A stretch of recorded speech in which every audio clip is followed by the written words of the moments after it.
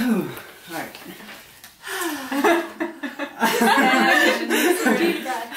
Hey everyone, welcome back to the channel. So today's going to be a bit of a special video. As you can see, we have some guests. I'm Emily and I'm a first year in the nursing school here at Yale. I'm Eliza and I'm also a first year in the nursing school and I'm in the midwifery track. Hi, I'm Nusheen. I'm a physician associate student here at Yale and I'm also a first year. Oh, and also, if you didn't know, I'm Shaman, the medical student. As you can probably already tell, we're all from different programs. So what we're going to do in this video is basically compare and contrast a little bit between them. What does a PA do? So PAs are healthcare professionals. We can assess, diagnose, and treat patients. We work in a healthcare team that involves other physicians, nurses, NPs. And what about a nurse? A nurse practitioner, I guess, or advanced practice nurse or nurse midwife. So you all have the nursing background, so you all are registered nurses. You've sat and taken your NCLEX, your nursing boards, and then this is another step where you are more of in a provider role where you can have your own patients, you can assess and diagnose and treat. So it's kind of just another level, but you all have a nursing background.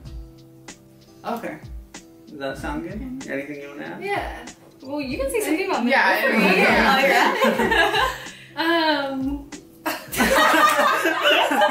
really speechless and nurse midwives are providers who can provide childcare, they can do reproductive health care, they can work in primary care clinics, they can do a pretty broad spectrum of things. There's so many different specialties and things you can do, but in general, I would say a doctor leads the treatment plan. Before we get into more juicy stuff, it's what are we doing?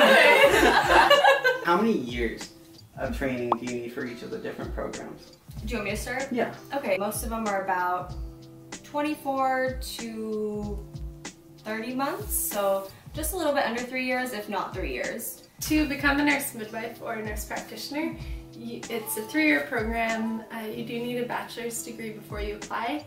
The first year is an accelerated nursing program that you roll right into the master's program, which is 2 years, and in the last 2 years you're divided up into your specialties, so you might be a nurse midwife or an acute care nurse practitioner or a family nurse practitioner or a pediatric nurse practitioner. And there are a few others. Which is what you're doing. Yeah, I'm pediatrics. For medical school, a brief overview. So you need a bachelor's degree. Well, for most schools, Yale doesn't even need a bachelor's degree, but everyone has one. You don't need one? Yeah, it's weird. Yale doesn't need one.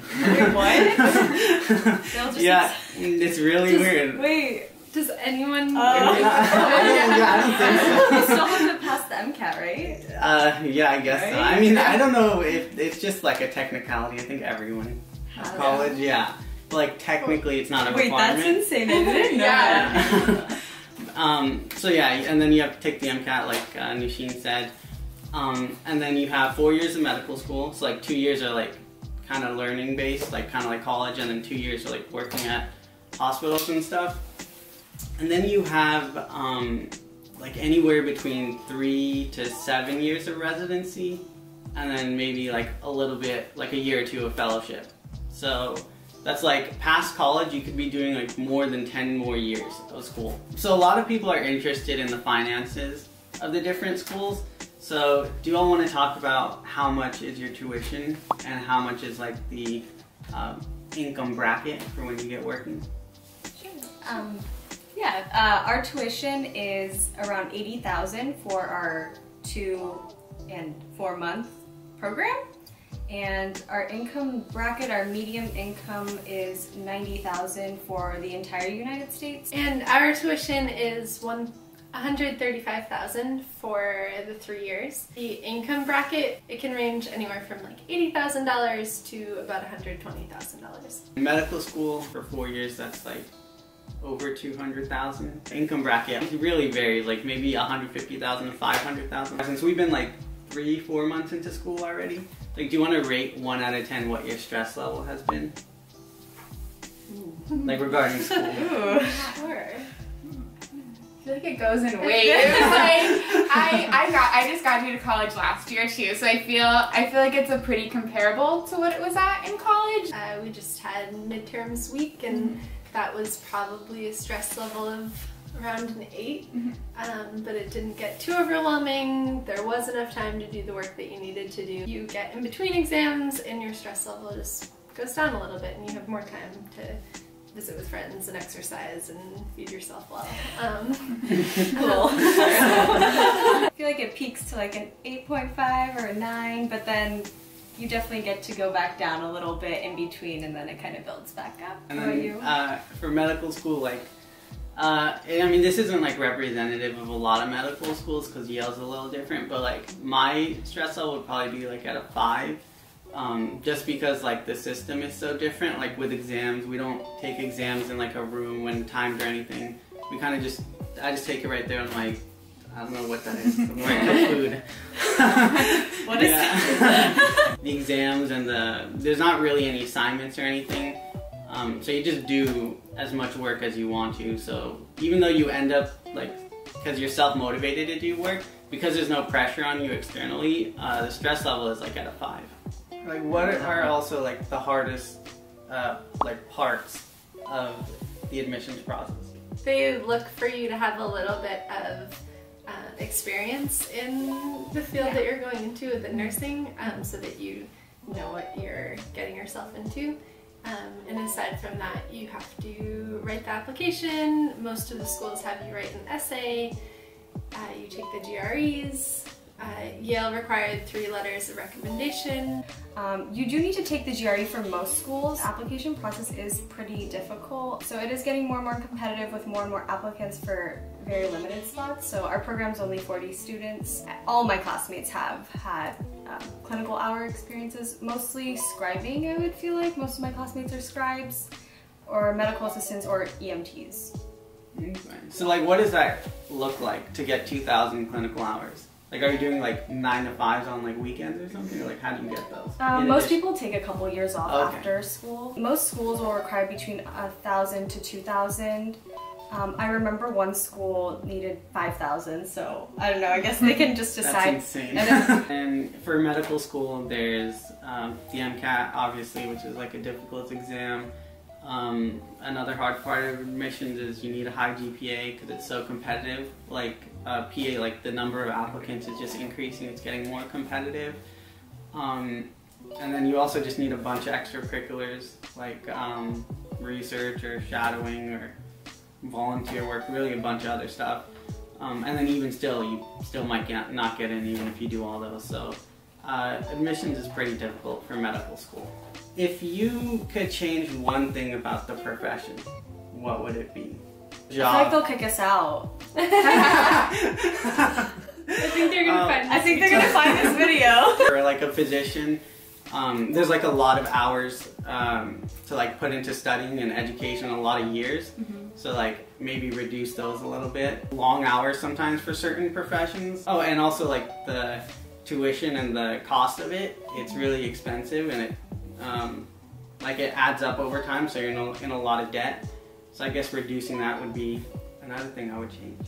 People don't know what PAs are, and we, as PAs, we have to advocate and we have to explain, because a lot of professionals working in the healthcare field don't know what PAs are. The difference between that nurse practitioners, advanced practice nurses can prescribe and treat patients, so I think, yeah, just a better understanding. So like there's a lot of different healthcare routes you can take.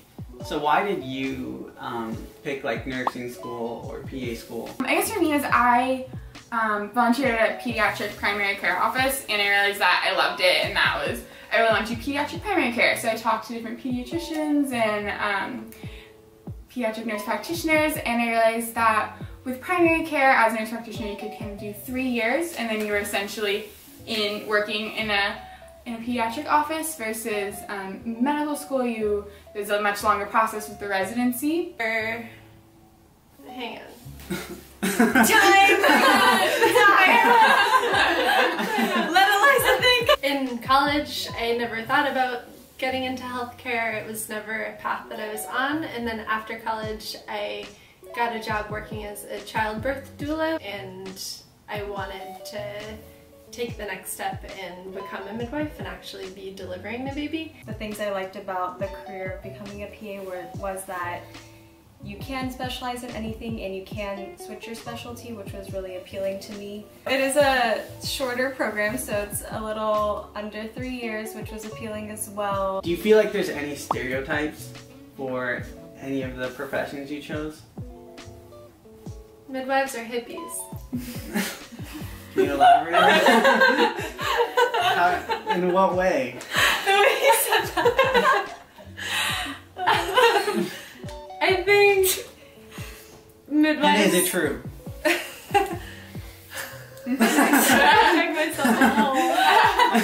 you a hippie?